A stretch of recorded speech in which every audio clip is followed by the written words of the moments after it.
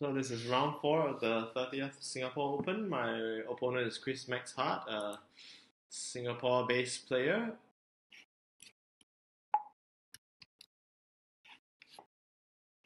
So let's just go ahead with the Rose opening variation with expectations to actually play Shaman opening again, and let's see how that works out.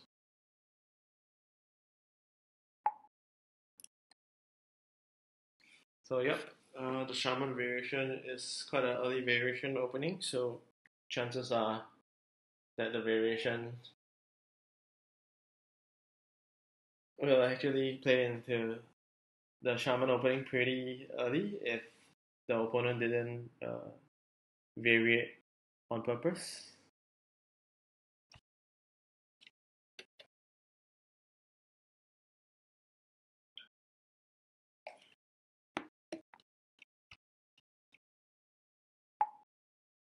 So he's played the book variation, which is down to e7. So let's just follow with Shaman opening being more of a edge play kind of opening while being balanced into the center. So this is just flipping one disc in one direction and just skipping to the bottom and to the left.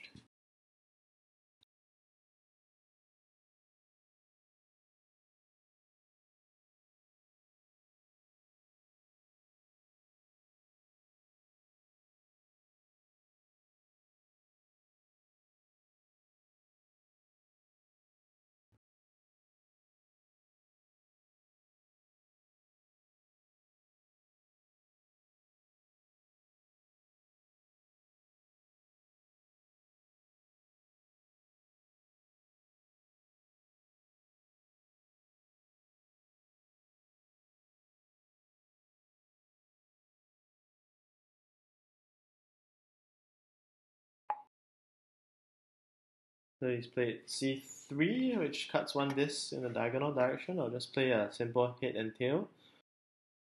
So basically this opens up a quiet move over here to f6.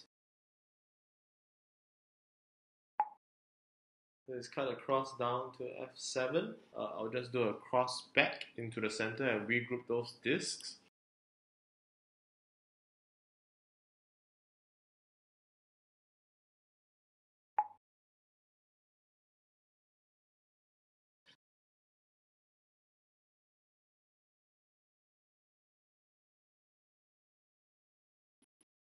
So he's taken a move up top to g3. I'll just cut right into the center with e2. And he's gone into the center, so I'll follow up with a cut to d2 as well, just maintaining this center shape.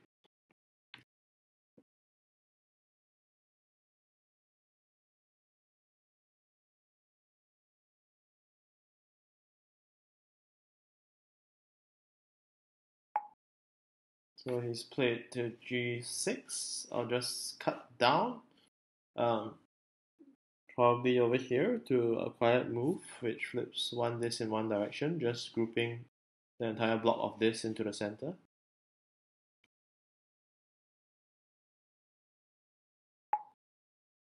So he's played a nice quiet move, cut to the edge. So for this case, I'll play more of a head and tail theory. On the tail end of this move, g5.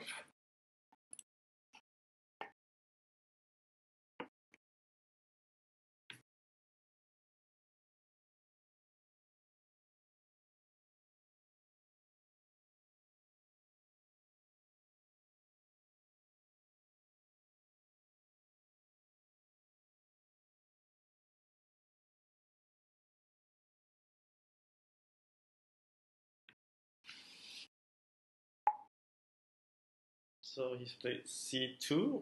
I'll play. So the next good move for white that he has created is this to f6, which provides a nice access over here to c8. So we want to prevent it by playing g4, bearing in mind that g4 also flips one disc to the top diagonal side as well. But the priority right now is to just try to prevent this good shape for white, so that's fine. It potentially opens up a quiet move for white to the top since I flipped away this disc. but at the same time I can actually also recapture some moves to the left. So yes, he's played the quiet move to the top. In return, I also have one quiet move, maybe to d4. Sorry, b4 right now because this has been removed.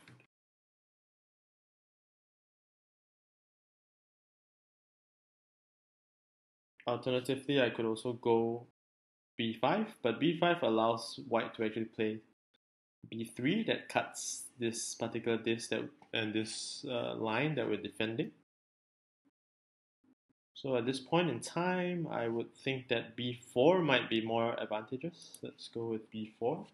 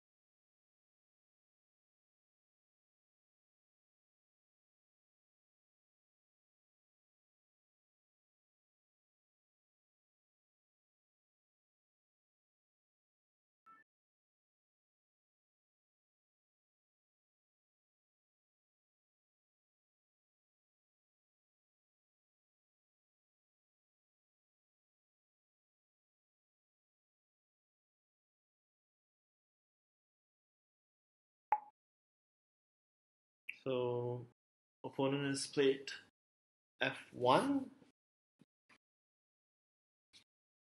probably in attempt to actually control this mini diagonal over here so that he can follow up with b3 and just continue with tempo.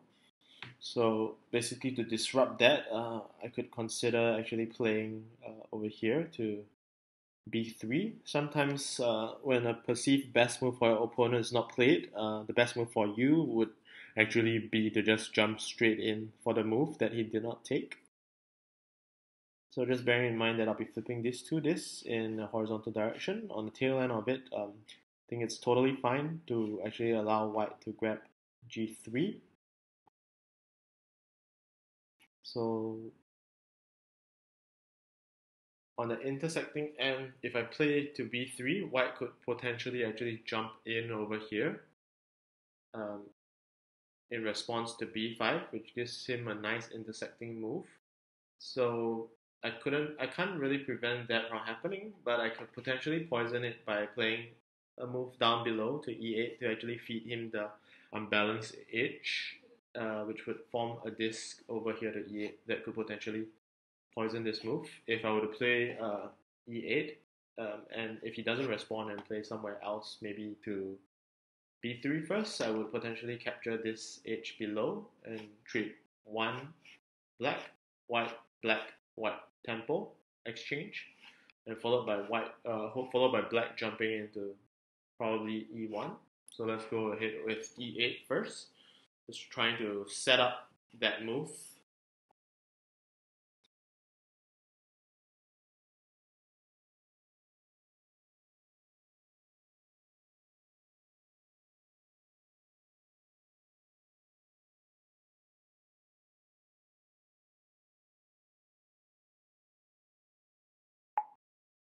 So opponent has taken g8, which forms the poison. So we'll just immediately grab b3 and then basically b5 instead of flipping these two discs that are nestled in between also requires to flip these two discs as a result of the creation of this e8 disc.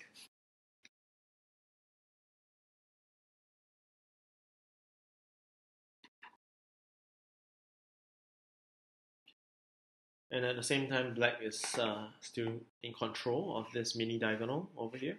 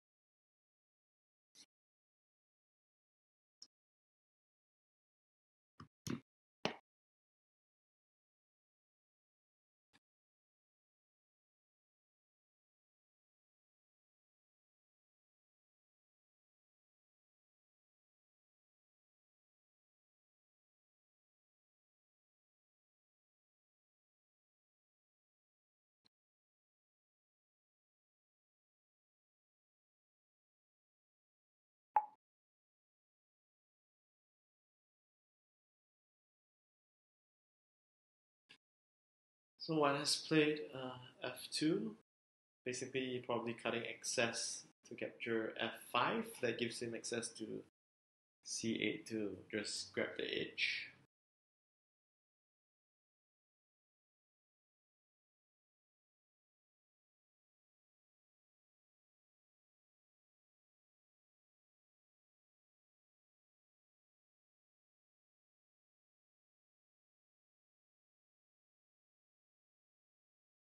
So over here, let's just go ahead with playing a simple g3. Probably g2 might be an option as well, but it seems almost overly aggressive and unnecessary at this point in time.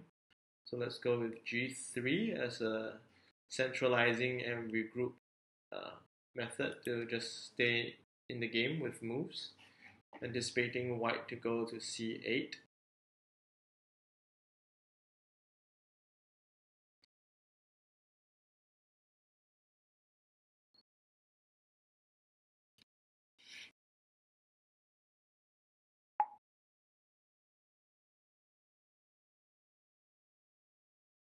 So white has gone to c8.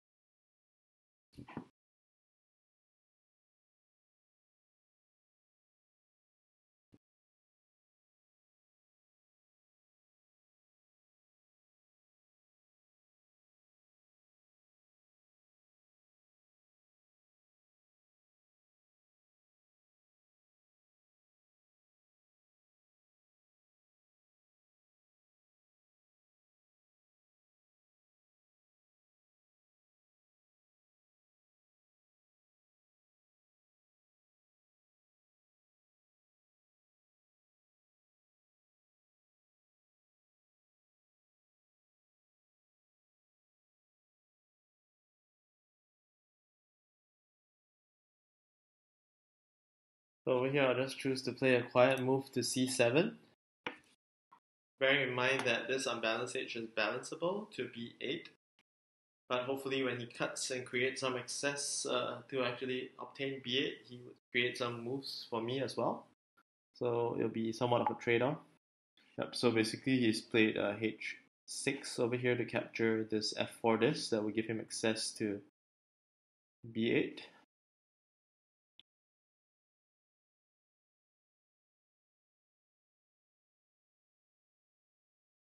So over here, instead of jumping into h5 almost immediately with a potential response to c8, and potentially I would have to then jump down to h7. I want to consider playing c1 instead, which is hit and tip theory, to create more moves for myself, at least on the left hand side, instead of jumping in immediately to h5. And if he responds to any of the moves on the right, I could potentially try to gain some tempo. So let's go with c1.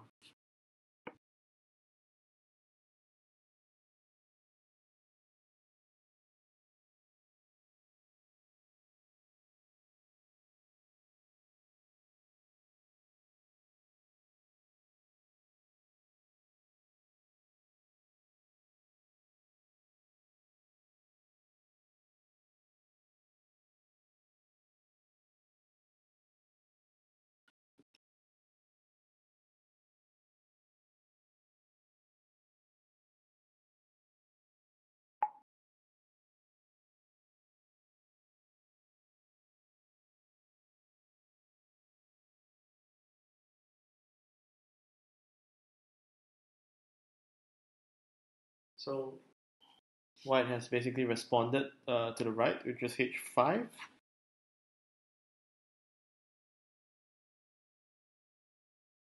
So the response here would be either to take h4 immediately and remove that excess, or actually to leave a gap to h3 and probably offer the opponent a poison move to h4. Let's go with h3 to try to preserve tempo.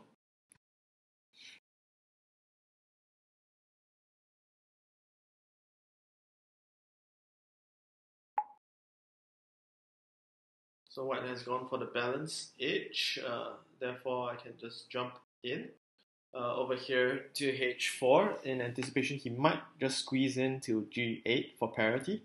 But since white has established that 6 disc long edge to the bottom, it is potentially a good trade-off for me.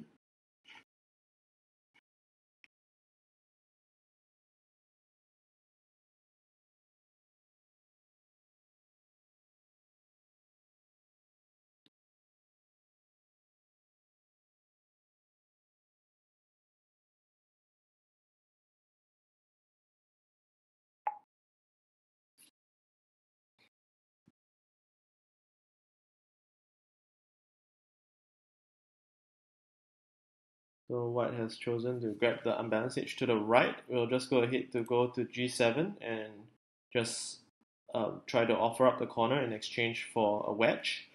Obviously, white probably wouldn't immediately jump into that, but instead try to play a little bit more along to the left. The top square to e1 is not accessible by white, and hence a spare move for me at this point in time.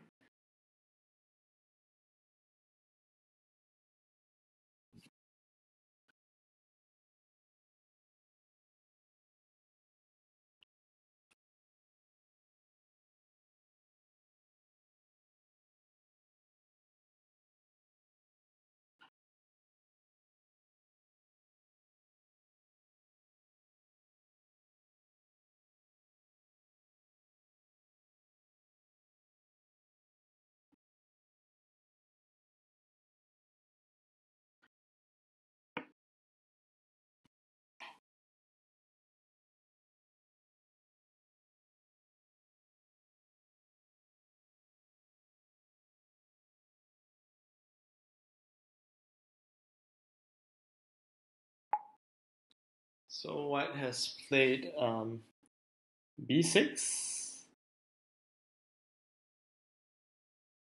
So the usual response would be to just jump into b5 since it's an open gap probably nearer to the inside. But we just want to look through the edge configurations with potential risks for diagonal control by white.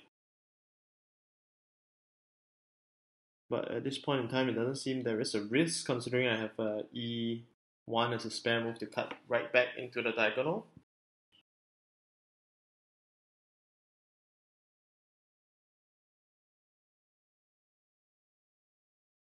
But we do want to consider whether a6 is actually better than b5. Since the edges are largely white, I don't think that a6 would be better.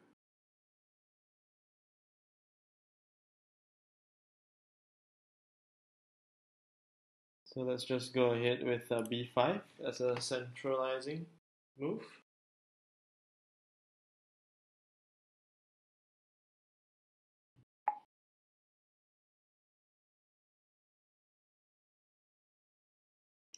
So white has played a move to a6, which is quite a good maneuver over there.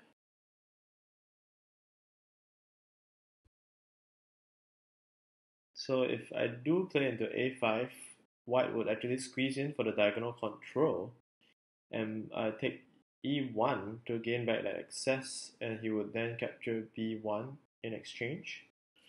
Parity shouldn't be a problem, hopefully, because the top right is still 3 square white this region that white currently does not have access to.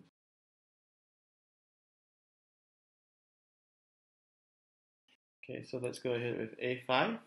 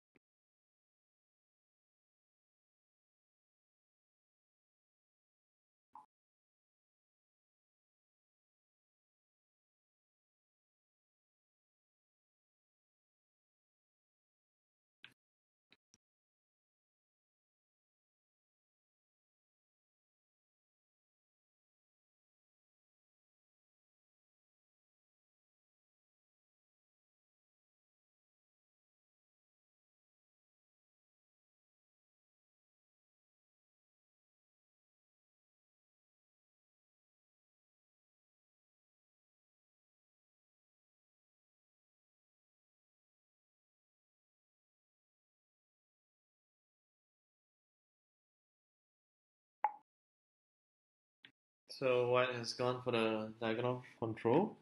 So we'll just jump in to actually capture the disc to e4. And just go for the exchange. At least capture the corner to secure a corner first. And then over here, a little bit of a parity assessment, obviously.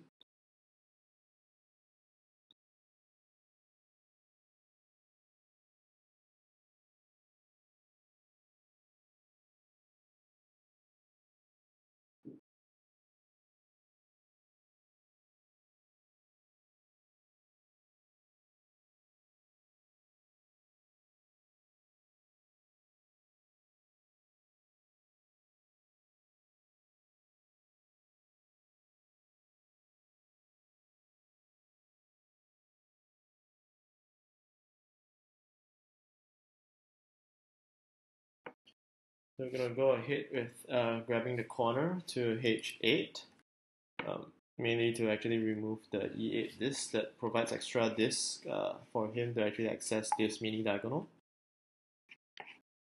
So he's played a3, which basically he's trying to preserve parity all the way to the end to try to grab the last move. So that is actually a good sequence for white, which is probably the best sequence. I'll just go ahead and grab the corner and white, followed by black